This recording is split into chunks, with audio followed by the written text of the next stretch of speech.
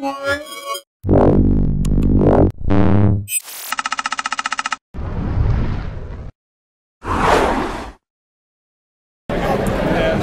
Scott here for Mobile Geeks, and here we are at Showstoppers at IFA 2013, and I have a toy for adults. And it's for adults because you can actually hurt yourself when you use this. So what we have here is basically a handheld 3D printer.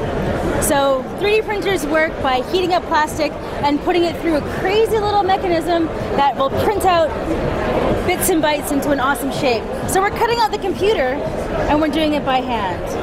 So what's happening is it's ABS or PLA plastic. So we push that into the paper and then we can lift it up, and then you'll see, there we go, the plastic comes up and we can make amazing designs. Like if I went over this way and then maybe down again. Look at this, you can actually see it. And so what's really cool about the whole thing is you can see where the plastic's coming out, there's a fan. And if we kind of go up over here, you can actually see the fan taking in cool air, bringing it down the length of the pen, and then it actually shoots out here where it cools the plastic instantly out of this super hot tip that you don't want to give to children. But if you want to buy one for Christmas, you can actually pre-order this right now. So it's available here on the 3Doodlers, the 3Doodler.com/store. It's kind of the 3Doodler.com/store. Yeah, and so it's $99, and you can make amazing plastic creations like this.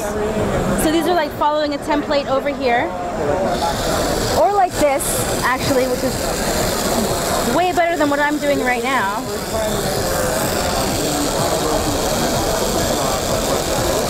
Yeah, absolutely gorgeous. So your creative side can really go wild. And so what I'm doing is basically showing what children might do with this toy. So it comes in a variety of different colors. The packs are $9.99 each, and the pen is $99. It'll be available for retail in the new year, but if you want to buy it for Christmas, you gotta go over to the website. Nicole Scott here for Mobile Geeks, exploring handheld 3D printing.